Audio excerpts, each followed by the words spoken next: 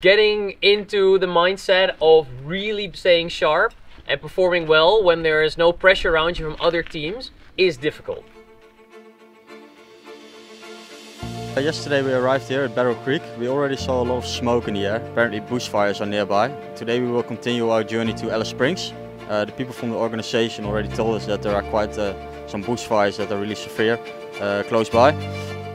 So hopefully the bushfires are not going to have too much of an effect, but we already saw early in the race that some of the teams had to slow down whenever they encountered a little smoke and a little flames. So hopefully that's not the case for us today.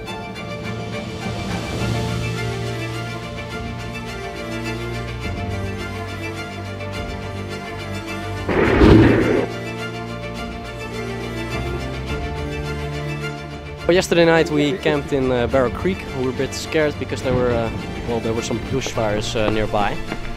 We were afraid they were going to reach us and that it was going to affect our solar intake today, but luckily that wasn't the case. This morning went a little bit better than we expected, so this afternoon we hopefully can push a little bit more, and at the end of the day we hope to arrive at the next control stop.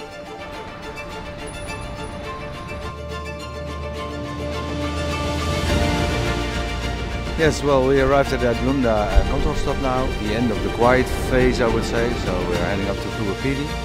We know Kupapidi pretty good.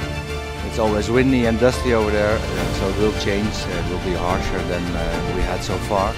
So I'm really curious about the cars in the competition, how they will survive the winds and the conditions over there.